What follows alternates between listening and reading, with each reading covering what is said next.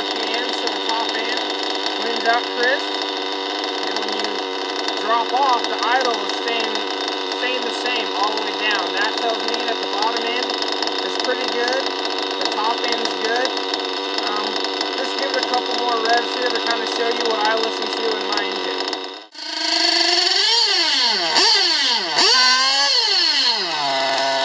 One thing that I do is I'll just bring it to about almost half throttle, keep it constant, and I want it to clean out real smooth to there. And right when it gets to about half throttle, it may sound a little bit lean, but you don't want it gurgling at all right in that mid-range. That's what I look for, is to have it real crisp when I'm just rolling on to about half throttle.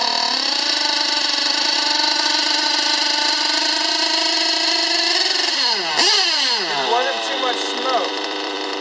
Then I'll just roll it on and keep it all the way into the top end, and I want the sound to stay pretty consistent with the smoke level coming out all the way to the top.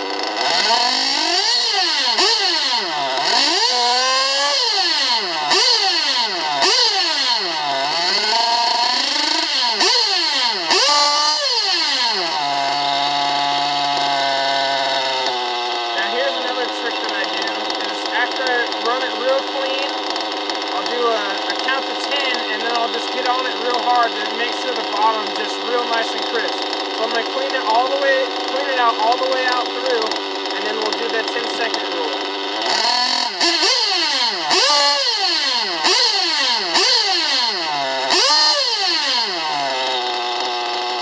1, 2, 3, 4, 5, 6, 7, 8, 9, 10.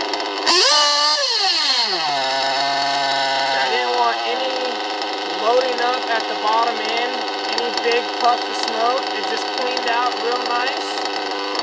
And now you're ready to hit the track. So I'm going to shut it off. Okay, so now that the engine's off, I'm just going to run through the steps again on just kind of where to start when you change to the maximum fuel. My first step is to richen the needles up to about flush top end, flush bottom end. I think it's easier to tune for new fuel when your engine is on the rich side than just putting new fuel in and starting right at your normal tune, just because you don't really know where you're going to be at. Some will be leaner on the top end, maybe richer on the bottom. Then a different fuel, maybe you need it leaner on the bottom, richer on the top. So if you can just start both ends rich, I think that's the best way to do it. Once you fire your engine up, you're going to want to warm it up a little bit. Start adjusting the top end first. I think that's easier to kind of tell where you're going. The bottom end can be tricky because both ends aren't really cleaning out properly. So you're going to start with just leaning out your top end. If it's pretty rich, I would go quarter turn, half turn increments. If you're more advanced, half turn is okay because you'll know kind of where you need to be. If you're not too advanced, just go quarter turn at a time so you don't get your engine way too lean. But you're going to want to just look for about half throttle to full throttle, the engine's starting to clean out.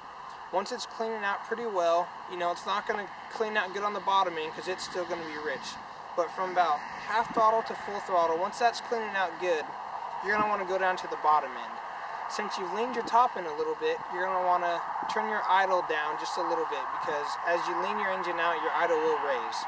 So then you're going to take your attention to the bottom end needle. Same thing, start quarter turn increments. If you're a little bit more advanced, you can go half turn. You don't want to get it too far too quick. Take your time tuning.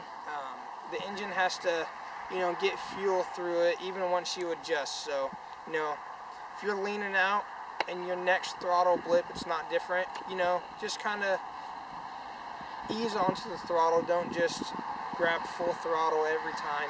Ease on, get the fuel to burn through, get the setting to actually have some time to adjust.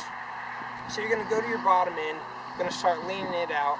And what I really look for in the bottom end at first is, once I start cleaning my engine out, how does it it idle after it comes from the higher RPMs? When your bottom end's really rich, right when it comes off the high RPMs, it's going to be at a high idle, and you know, it'll go about 1 second to 2 seconds depending on how rich it is, and then the idle will dramatically drop. That to me tells me that the engine's still rich on the bottom. So I'll keep leaning the bottom end, quarter turn to a half turn at a time, to get it to where the idle staying pretty smooth. Again, once you start leaning the bottom end, you might have to adjust your idle a little bit just to bring it down, because as your engine leans out, the idle will raise. So when it's starting to get a little bit closer to race tune, what I'm really looking for is for it to just clean out real consistent from the bottom end to the top end. You want a consistent sound and a consistent smoke stream out of the exhaust. Alright, so one technique that I like to use when it's getting really close to hitting the track is I'll go from neutral to about half throttle. What I'm looking for there is very little smoke to come out, and for the engine to have a consistent sound until it gets to about half throttle. Once it's there, it's going to almost get a pinging sound, which you may think is a lean sound, but you know, with this feel, you really want your bottom end to clean out real nice. You can run it a little bit leaner than with any other fuel out there. So that's one thing to look for. Then after, I get that sound where I want it, I'm going to just go through all the RPMs, start at neutral, just roll through all the way to full throttle till the higher RPMs come up, and then again listen to the idle. You want the idle after the high RPMs to set, not too high, pretty good, and to stay really consistent. You should be able to go through 4 or 5 seconds of counting without the idle dropping. If it's still dropping, your bottom end is still a little bit too rich. Once you get that good, another technique that I like to use, once all that is all, good and you're liking the way it's sounding, is the 10-second rule. What that is I'll clean it out again through, low RPMs all the way up to the high RPMs. Once I get to the highest RPM, I'll just drop it back to neutral, count to 10.